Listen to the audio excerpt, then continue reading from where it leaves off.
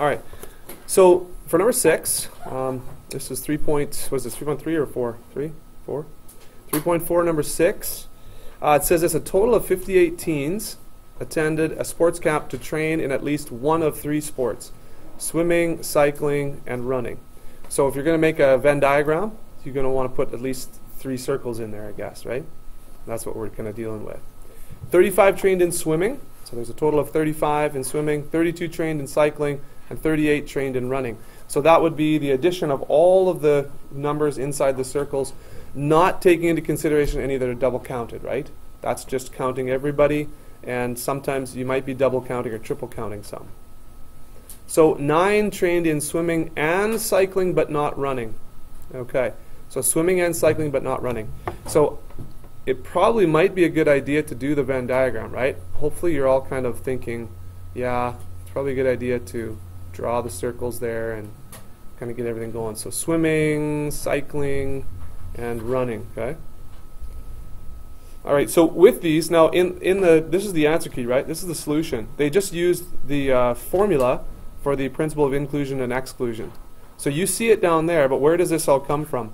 So what I'm going to do is I'm going to walk you through real quickly the Venn diagram, and then you'll see where this comes from, because this is where we ultimately want to go. But let's set this up first. So do you remember we kind of, if we can, we try and figure out what the question is asking for, and then we kind of fill out the values in the diagram from the middle out. Okay, remember that if we can. So let's see what we can put on here.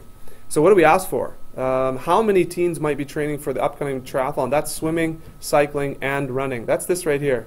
So we don't know that little spot right there. And remember, we did an example just like this. So that's going to be X. That's going to be unknown. Okay? So now we go back, and there was 35 for swimming, 32, and there was 38. Now that's going to have to be adjusted when we fill in some other values here. 9 trained for swimming and cycling but not running. So swimming and cycling but not running. So that's right here. That's 9. If I put a 9 there, I got to take 9 from here, and I got to take 9 from there.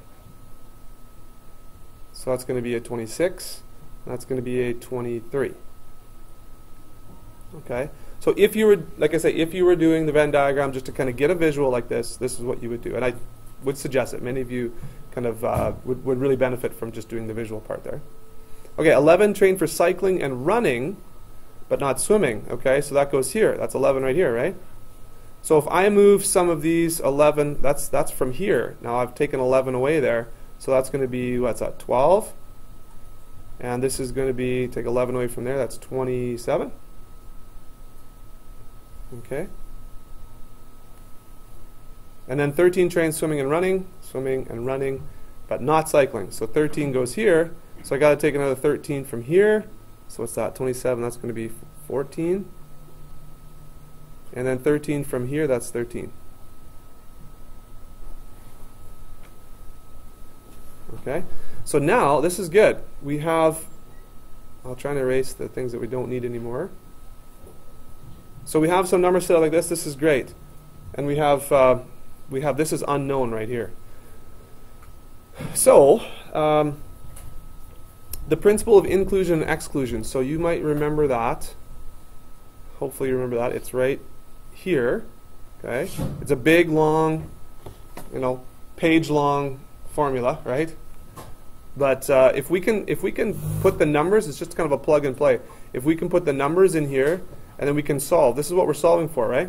That's what we're solving for right there. This is X, because that's the very middle thing. And this would be A, this is B, this is C. So we have those numbers right away, right? We have those numbers right here, 35, 32, 38. And there they are right there. And, sorry, I'll just go back here. So if we have N of A and B, so that's the intersection on our chart, or on our Venn diagram here, the intersection A and B, so let's say that's S and C, that's here, 9 plus X, you see that? Right there. And then the intersection of the other ones, 11 plus X, and the other one, 13 plus X, right? And then finally plus X is in the middle. So if you set this up as an equation, then you're going to be able to solve for what x equals. Okay? Because that's the same x in all of the pieces of this equation. Okay? So, like I say, just gather like terms and gather all of the x's and try and isolate for x, and you should get 7 there, and that should be your middle value there. Okay? So I'll just leave that up for a few seconds for you to look at.